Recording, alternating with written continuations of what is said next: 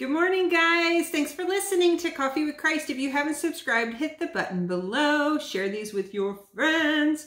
So it's kind of late today. It's raining. It's holiday week. It's Thanksgiving week. And I'd love to say that I was on here late because I'm just doing like holiday things or whatever. No, I had no hairspray, so my hair's not fixed. It's been one of those cozy kind of mornings, but I am here now.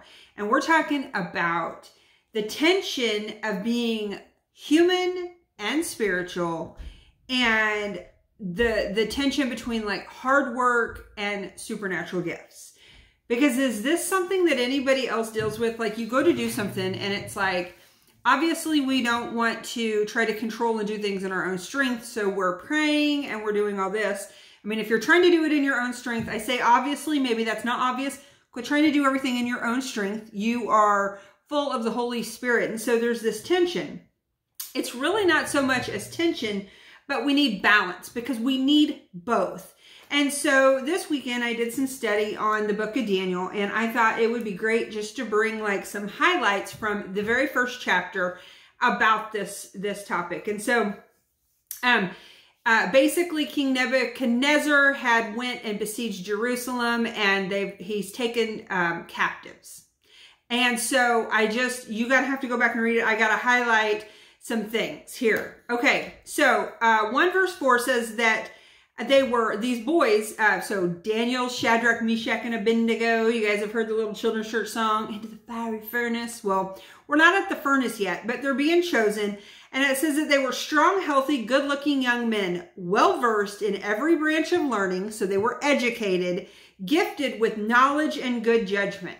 And what I was thinking about is these boys were promoted because of these characteristics. You know, the fact that they were healthy and strong and educated, you know, they had a certain aspect to that. We're not going to be healthy. I mean, God doesn't make us move our bodies or put good things into it instead of junk.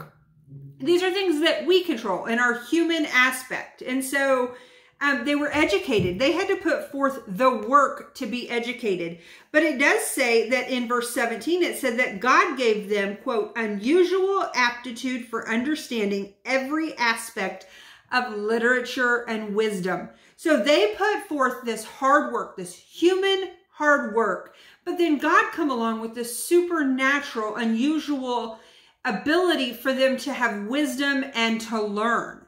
So if you're going to pray anything over your kids, pray that. I have prayed that for years over my children. Pray that. Pray that over yourself. Okay, verse 8 says that Daniel would not bow down to the world's way. He was determined to not. And this was over the food. So he was a determined man. That's a human thing, that he could sculpt. He was determined. But then in verse 9, it also said that he had favor, divine favor with this man that he needed this favor with. So then there's the natural. He was determined, I'm not going to eat that. But yet at the same time, this supernatural aspect that he had this divine favor. That the guy was like, oh, okay, well, if you want to just eat the vegetables, fine, we'll see how it works. And he was healthier and better nourished. So staying in God's will. So for Daniel, it was about God's will, about what he ate for him. And so staying in God's will, you're going to be healthier. You're going to look better nourished. It said that in verse 20 that the king would come to them for wisdom and balanced judgment. They had balanced judgment. It says 10 times better than the others because these boys had the secret to both being human and hard work and things and having this divine supernatural aspect to their life. And it is what we all need. So in verse 27, 28, and 30, it talks about Daniel testified of God's power and goodness, not man's. That's the reason today for the gifts of the Spirit and the supernatural operating with our humanness. It's so, not that we can act like we're great and we're just these superhumans who can do everything. No, it's so that we can give God the glory. We can put it on who it goes on. And he testified of God's power and goodness. So today I want to leave you with pray and believe, but do hard work as well. And when somebody asks you, how do you do all that?